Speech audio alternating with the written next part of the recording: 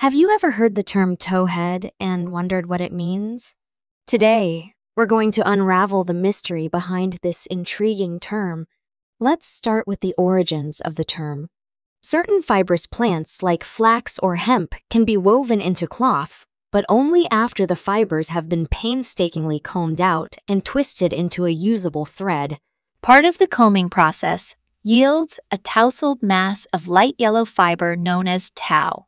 Because these pale and tangled fibers resemble fine blonde human hair, the term towhead is often applied to natural blondes, especially young children.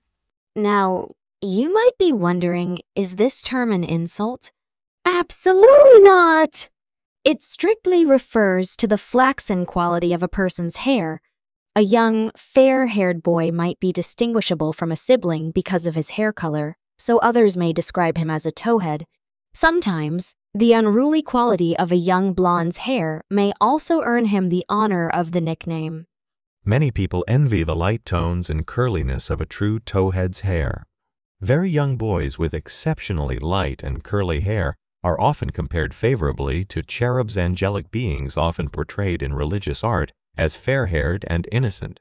While some children's hair color may darken over time, a few do retain the qualities into adulthood.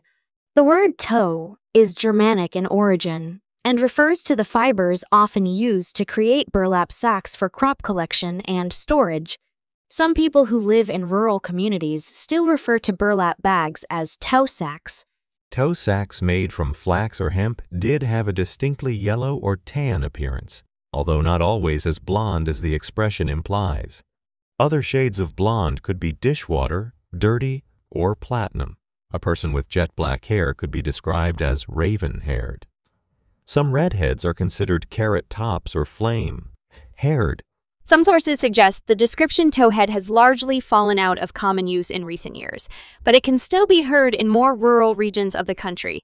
So the next time you hear the term towhead, you'll know exactly what it means and where it comes from. It's a fascinating glimpse into how language evolves and how our physical characteristics can influence the words we use.